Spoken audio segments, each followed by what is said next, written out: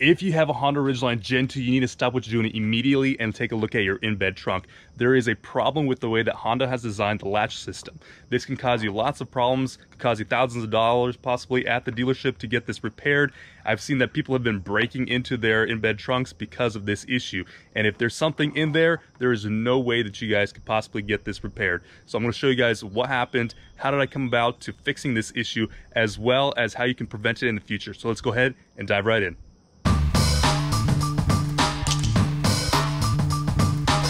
Hey everybody, welcome back, and today we have a little problem with the Honda Ridgeline. We were transporting a little bike, one of those red radio flyer bikes, and it was inside here, but when we went to close the lid, we can no longer open it.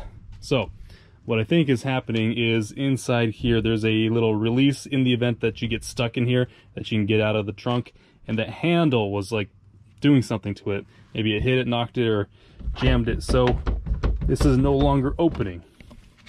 So what we're going to try and do is see if we can access and get inside this trunk without doing any kind of major damage to the vehicle. So we'll kind of walk through and figure out how to get inside this in the event that this happens to you, because if it's happening to me, it's probably happened to other people as well. So let's go ahead and get started.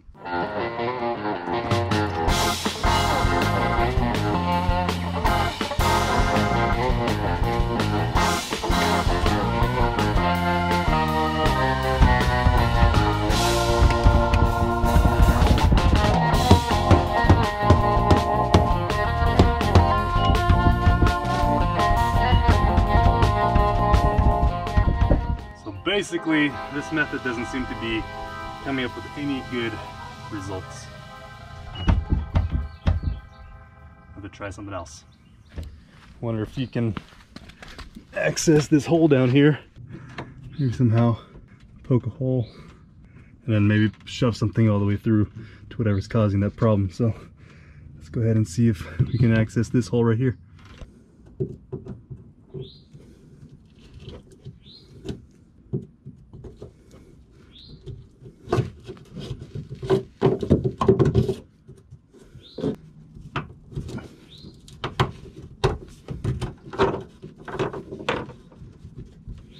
Okay, now that we have access to this, let's put a flashlight down and see if we can actually see what's inside.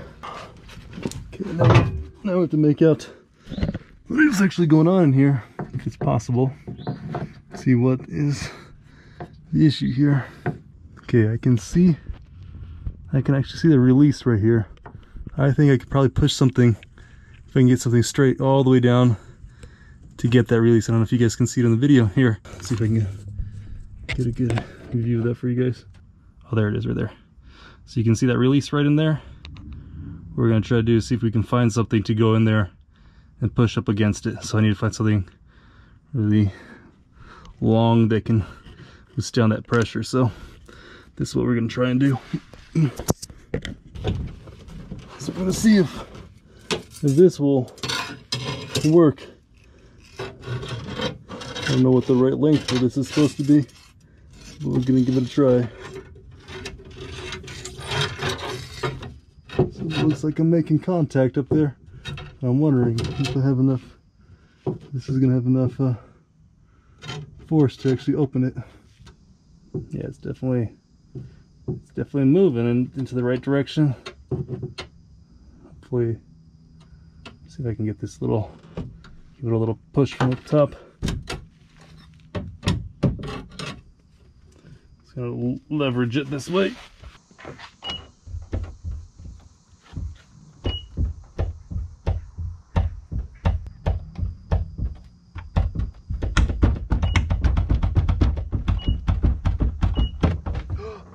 Oh yeah, it worked really well actually. Wow. So let's see if we can figure out what caused this problem. Okay, so you can see here, let's see if I can get a flashlight. Right here, oh, I don't need the flashlight. Got enough light on that. Here we got this little prong that I used. It's aluminum, has some flex, so it was actually like, when it was inside, it was kind of trying to push it on its own. I don't know if that makes sense. It was like a spring applying pressure to this release, and it's really, really light. So with just a little bit of manipulation, this was able to move. It didn't move right away because the end is kind of sharp here. So if you do happen to use this method, make sure this is nice and smooth, because the teeth were biting into this and we were not allowing this to open up. Let's go ahead and put this in here and see if we can confirm that it'll open. So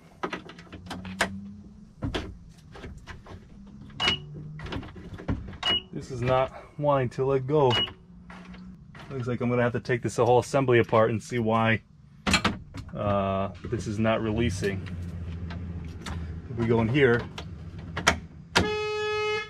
manually it does open, but when we close it, it does not want to open the latch.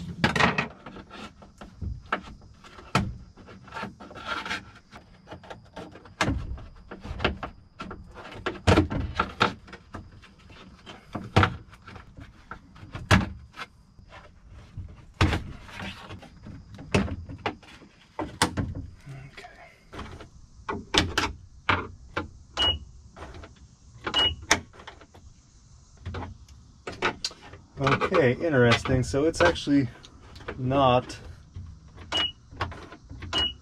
pulling tight enough, just as I expected. So it's as if this got loose a little bit somewhere, or it's worn out over time, and so it doesn't want to engage it enough to get the leverage required to actually knock this down and unlock this trunk. Let me see if I can show you my fingers here.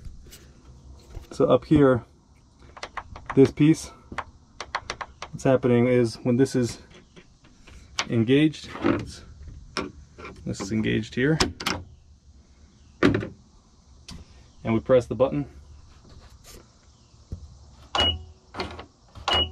nothing happens because this lever here can't move far enough. So that's the culprit here.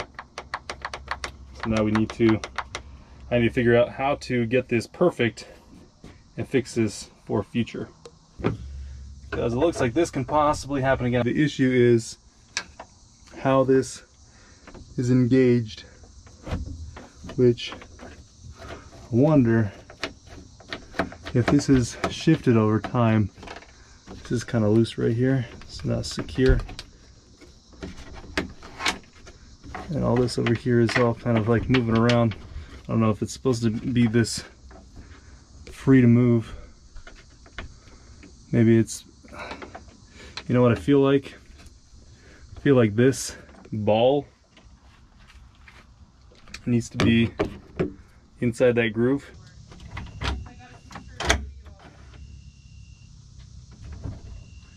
That's the problem.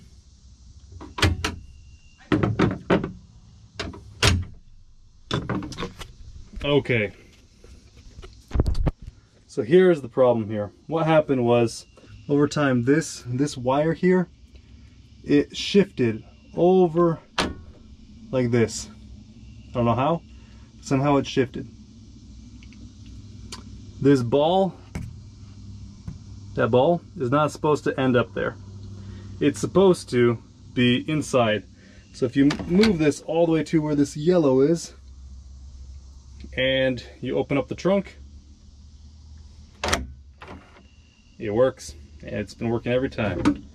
Maybe over time it kind of pulled itself and kind of like just inched its way over all the way till where it no longer could grab.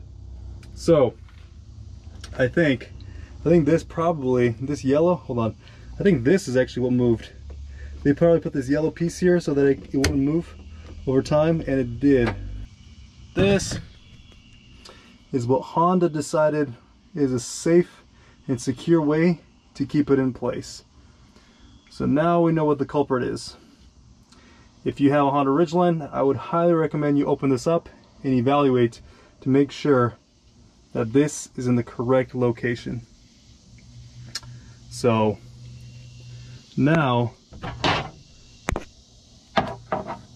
we can see that the ball is sitting perfectly inside that, and when I go to lock it, every time now it's going to open. So this is the culprit. Get inside here and make sure these two are touching, and that's why they're there. They are there to ensure that. So I think we're probably going to zip tie this. So what I ended up doing is taking a zip tie and looping it from both sides, making it a figure 8, and just cinching it down really, really tight with the pliers, and it's keeping it from moving really well. I think that regardless if you have this issue where this is moving or not, you want to install this and you want to put this on, use that 10 cents worth of zip ties to prevent future problems. Because if this starts moving, and the day when I used this, I actually had this entire bed full of frozen foods and perishable items, and I closed it, and you know, you're trying to push it down and it still opened. The next time after that, after the bike, it stopped working. So I imagine that if I had food in here, I would have lost everything, or I would have had to like do some really drastic stuff to my truck. So spend the extra couple cents, put that on there to prevent it for future. And Honda, you need to do something a little bit better than 2 pieces of electrical tape, because this is not good work. This doesn't work well. And at least put the zip tie if you're going to be doing it at the factory.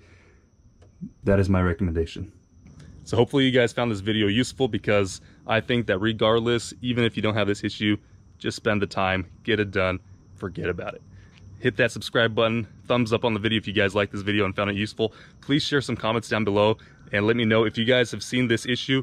Was there any shifting of those electrical tapes in your vehicles as well? Because I'm kind of curious, am I the only one who had this problem or not? So please leave me a comment down below, and I'll see you guys on the next project. Thanks for watching.